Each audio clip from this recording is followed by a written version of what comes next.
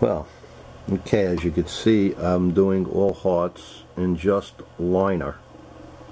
I used the number 3 round liner, and this heart here, it was starting to turn rotten, you know, the grapefruit, so I just made a few hearts over and over. And then on the left hand side of it, I used my liner in the shader end of my machine, and I shaded half of the grapefruit with the liner acting as a shader.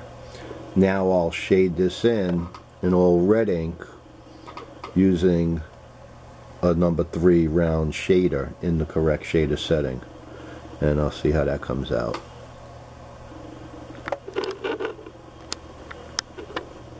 Here is the number 3 round shader. I used the red ink. Like I said, I'm just practicing. So, if you like it, share it, leave a comment, please subscribe. Most of all, make it fun.